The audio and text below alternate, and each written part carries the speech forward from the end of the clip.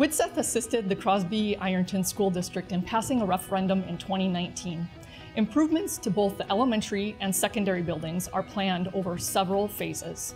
The focus during Phase 2 at the secondary school was a revitalization of the career and technical education area. It's the 21st century. We live in a fast and changing world. Our world is changing every day. How do we prepare our students for these high-pay, high-demand jobs that are out there? That's what we asked ourselves. We asked our community, we asked our stakeholders. Their response was to build this $3.6 million CTE facility. The school board and staff recognized the importance of workforce development and awareness and invited community partners to be a part of the design process.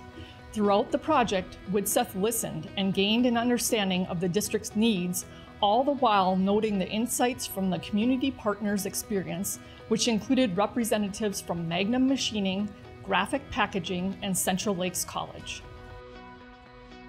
We thought it was a great opportunity to get into the schools and guide and introduce kids to manufacturing at a younger age than that they would. And then throughout the whole process, they were very good at asking us what we thought as manufacturing partners or what Magnum thought, giving them direction for the future for where I saw they wanted to go.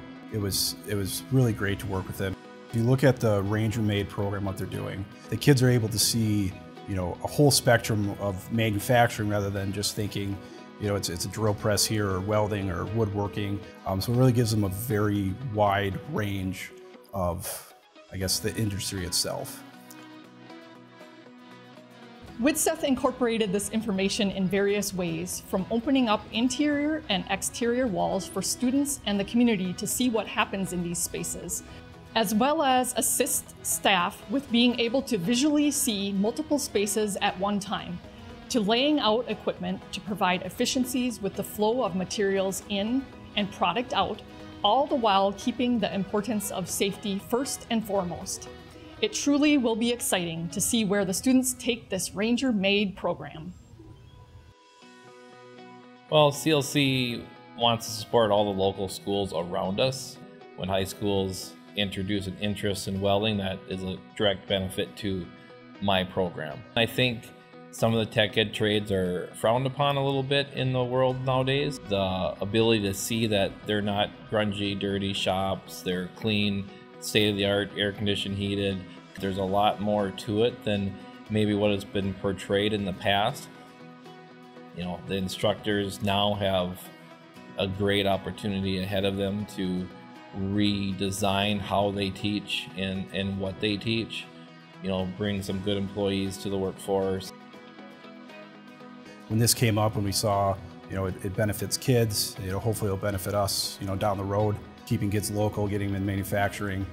So what we did a $25,000 donation this year to help them get things up and going. And then we committed to 5 years, $5,000 each year after that. So the total donation was $50,000 over the 5 years. If I was a kid, or a student, I would be down here as much as possible. Everything from 3D printing to be able to go on a state-of-the-art CNC horizontal machining center, the woodworking, it's robotics. It's really great to see. Every time we give a tour, whether it's to students, to staff, to our public, to community members, we always get the same response. People are amazed by the state-of-the-art facility. When you work with Widseth, here's what we know is going to happen. It's much more than a room. They're going to make a room that's going to perform. And there's no other space that I can think of in a high school that is going to need more gadgetry, more infrastructure behind the walls, above the ceilings, below the floors than a CTE wing. And Widseth, through everything that they had, every resource that they had at this project, and you can see it has exceeded all of our expectations.